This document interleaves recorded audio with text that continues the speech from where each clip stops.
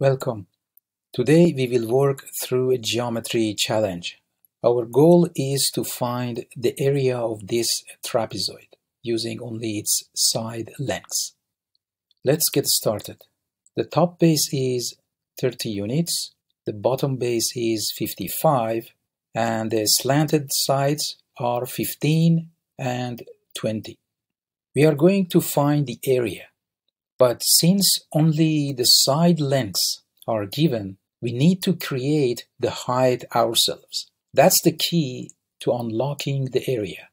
To find the height, we drop perpendiculars from the top base down to the bottom. These create two right triangles on the left and right sides. Let the height be h, the left horizontal segment be x, and the right horizontal segment by. Since the bottom base is 55 and the top is 30, then the remaining horizontal distance must be 25, which is the sum of x and y. And this is our first equation. Now look at the left triangle.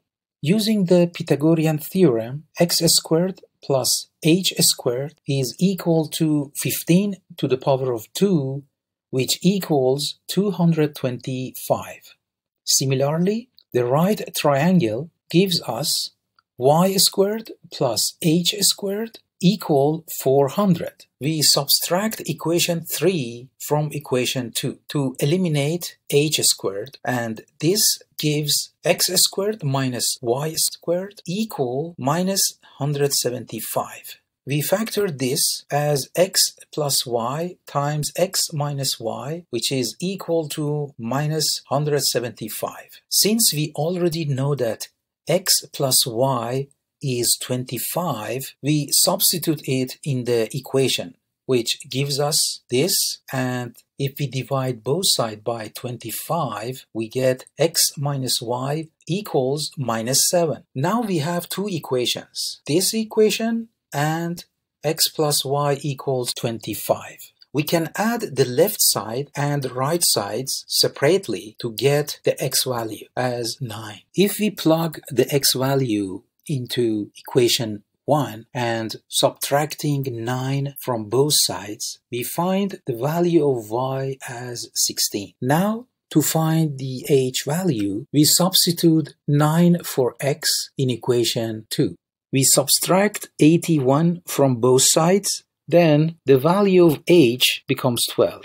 Now we have the values of x, y, and h to compute the trapezoid area. The area of the left triangle S1, which is the product of base times height divided by 2, becomes 54. And the area of the right triangle S2 becomes 96. And ultimately, the central area, which is a rectangle, can be found by the product of 30 times h. So S3 for the rectangle is 360. And as a result, the trapezoid area is the sum of S1, S2, and S3. If we add them all together, we get the total area of the trapezoid as 510 square unit. If you would like more videos like this, feel free to subscribe. Thanks for watching.